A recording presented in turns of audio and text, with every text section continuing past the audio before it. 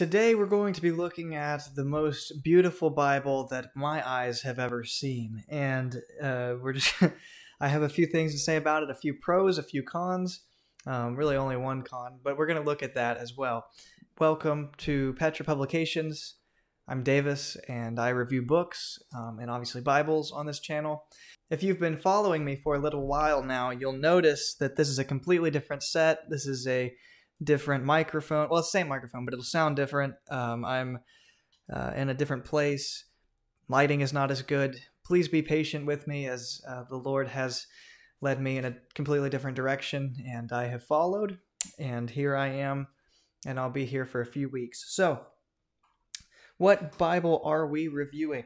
This is the ESV Crossway Heirloom Legacy Bible. Yeah, I'm reading this because it's so long. Exclusive edition, Goatskin in navy blue. And it is absolutely stunning. I from the moment I took it out of the box, I have been in love with this Bible. It has been my only Bible, my main use Bible for the last couple of months. And I don't think I will ever use a different style of Bible. The single column, the wide margins, everything about this Bible I just adore. And it is wonderful. 3 ribbons. I know some people aren't a fan of ribbons. I like them a lot. I use them for my expositorial reading. And without them, I would be completely lost. And I would be sticking in random bookmarks anyway. So very nice, good ribbons. We'll get into that in a little bit. But this is an Evangelical Bible exclusive. Crossway and Evangelical Bible kind of collaborated to put this Bible out. I love Evangelical Bible. They're not paying me, or Crossway is not paying me either. Nobody's paying me. I'm just reviewing this Bible because I love it so much. So, like I said, a couple pros, couple cons. We'll look at both sides of the coin. So let's begin with this. Okay, so when you first get the box, it's going to be just this beautiful black box with this art gilding around the edge. ESV, English Standard Version, Heirloom Bible Legacy Edition. On the side, you're going to have the Crossway logo, and it's going to say basically that same information. And then on the back, it gives all the information about the Bible. I didn't zoom in or anything because we're pretty much going to touch on all of this in the review, so I didn't feel like that was necessary. On the bottom, you're going to have more information relating to the Bible. Let's go ahead and open it up and see inside. So because it's an Evangelical Bible, you're going to, of course, get their card that they put in every Bible. And you're also going to get, they always sign the invoice. I always love that. And the first thing you're going to notice is it comes wrapped in this beautiful felt stuff, which protects the Bible in shipping and also in storage if you wanted to store it somewhere. But here's the Bible. Now, the first thing you'll notice is it looks kind of black. It doesn't really look navy blue. That depends on the light. Depending on what color light you're in, it's going to look different. So here it looks black, but trust me, depending on the light, it can really look blue, and I mean really blue. So it really just depends. Let's take a look at this leather. Now, the front cover, I have sort of played around with and messed with, and it's very supple now. Before I broke it in, it was really stiff, and I'll show you that in a little bit on the back leather. But right here, you can see I've kind of worked with this leather. I don't suggest everybody do this to their Bible. It's probably not the best for it, but just to show how supple it is and how easy it is to work with, here's the back leather. So you'll see it's way stiffer. I can't roll it or anything. It's just, it's a nice piece of leather. It's just so thick that I can't really use it the same way as I do the front cover. So if you work with it, you break it in, it's really great. And of course, like every other modern Bible, you'll have the introduction page, the addressing page, whatever you call that, marriages, births, deaths, getting into the front of the Bible, their title page, the contents, and you'll see the art gilding on the pages there where it's blue. You'll see it better as we open both sides of the Bible. Look at how beautiful this setup is here with the way the margins sit and everything. It's just so beautiful. You have enough room to write. You have enough room to make notes. to do little symbols. I like to do that on the inside margin. Let me show you this spot right here. So here's an example of some notes that I took in the corner over here, some symbols in the inner margin, the art gilding on the outside. It just is beautiful, and I I don't know how else you would describe such a Bible. And let me read real quick one thing that the Bible said, or the box says on it, and it says that it's modeled after the Renaissance ideal of a perfect page and features finely tuned proportions.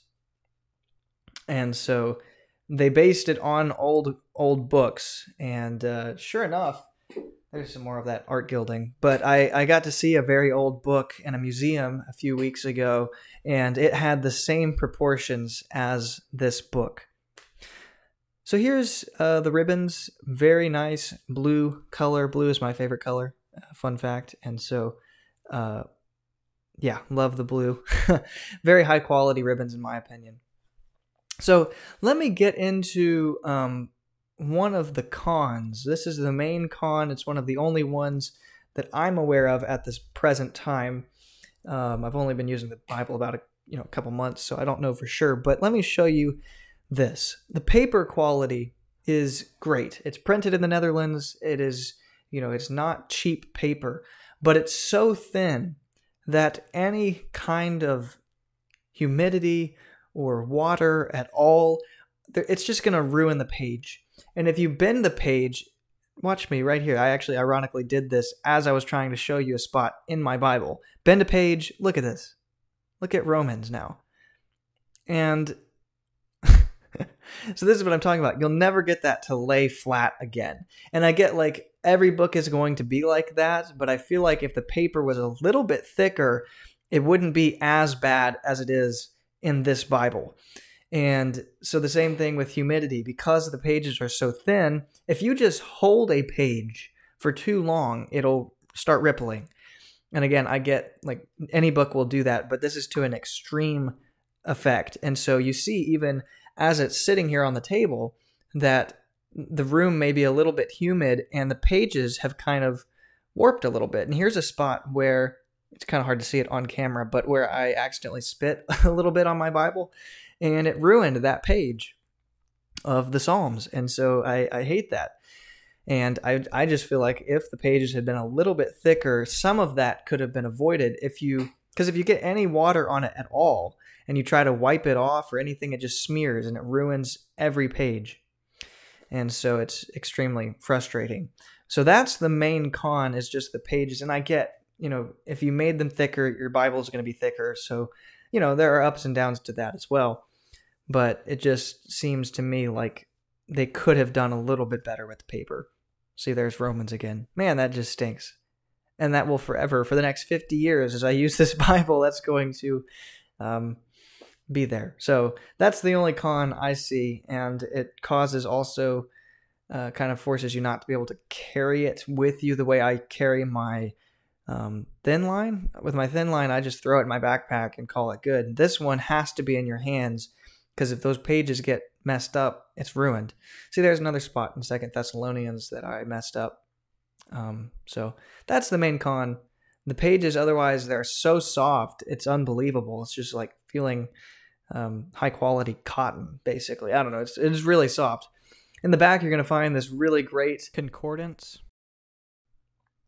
And very helpful, very full. So here's my little, my my little note-taking thing there, and I'll include that. That's not mine originally, but it is something I can show you.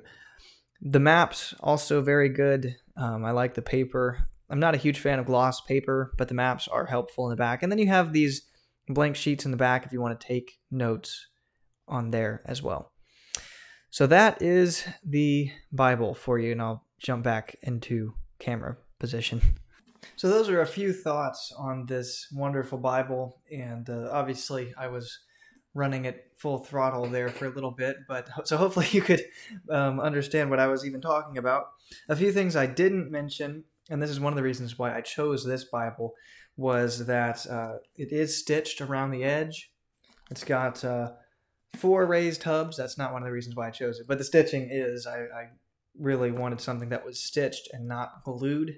Very useful feature there. And then the other thing I couldn't show in that angle was how floppy the Bible is. And we always joke about how the floppier the Bible, the higher quality it is. So if that means anything to you, this is a great option for you. Well, hopefully this review was helpful to you. If you were looking into possibly buying this Bible, I strongly recommend that you do. I know that it's kind of pricey, but if I may kind of poke you a little bit, how much did you spend on your last iPhone?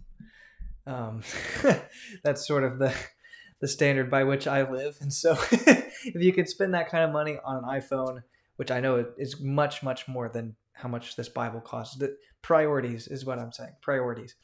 So I do strongly encourage and recommend this Bible. It is really great. I will never use a different kind of Bible as far as the setup is concerned. Love the goatskin. Love the inner liner, which is calfskin. I didn't talk about that either. But the inner liner is calfskin and very high quality, and I love it very much. So hopefully that was helpful. If it was, please comment that down below, and because I would love to know that it was helpful to you. If you have any comments or questions, feel free to put those in the comments below, or if it's something more private, you can email me, or you can reach me on my Twitter page. I believe that is all. I hope that you are doing well this Lord's Day, and I will, Lord willing, see you again very soon. God bless. Bye.